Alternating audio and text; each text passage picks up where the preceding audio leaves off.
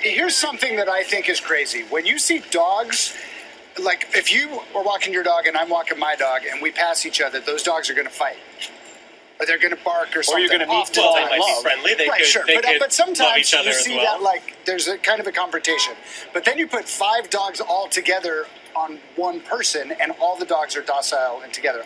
What's How do you the explain psychology? it? I think it always depends on the person. And Mike is a fantastic dog trainer and a dog parent. He knows what to do. He knows how to keep them calm and about having that energy. He really does. Yeah. He has wrangled these 5 dogs, and believe I'm me, not sure they about were a that. little feisty. I don't know if you saw. Well, dogs will be dogs. Dogs Is that will be what we're calling dogs. it now, feisty? Feistiness. Yes, that's what was happening earlier here. Thank goodness during the commercial break. But these dogs are. Look at how placid and lovely they are now. I like this cute little one's face. Isn't the Shih Tzu the cutest? The one that is that the Shih Tzu? Yeah. That's not my favorite kind of dog. Oh, what's your favorite? I like the Rottweiler. Oh, you like Rottweiler? Yeah, I do, and I like this little.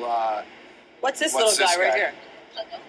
Now, That's see, a little puggle. Now this is dubious, right? So you go into if you go into an adoption place, right, and you want to rescue a dog, and the one that's like all cute and laying there kind of docile and pouty, you think that's the one I want to bring home because I don't want it crazy around the house. Right. It's probably because he's exhausted, right? Because he's been running around like crazy, and then you get him home and it's the energy one, right?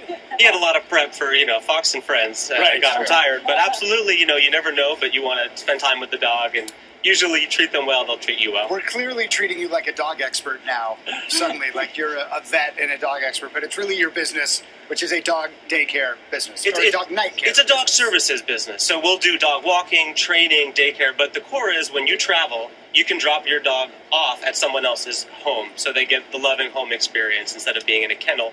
Or really the other thing that people do is they burden a friend or a family member, and I've done this with my dogs. You're calling in favors, you're buying people dinner, you feel guilty. This is a way around all of that. And because it's much more affordable, it's a better option too. And it's DogVacay that we're talking about. Yeah. So check it out online, dogvacay.com. What's your favorite breed of dog? I am breed agnostic. I love and welcome all breeds. They can hear you. We're going to go to politics. What kind of dog do you have? I have a golden retriever mix, and I have a little white fluffy mutt of a thing. That's cute. That's great. I like the little We call Alice. They're hanging out in the shade. It is hot out here. We should It's wrap getting up warm. after the show. I know.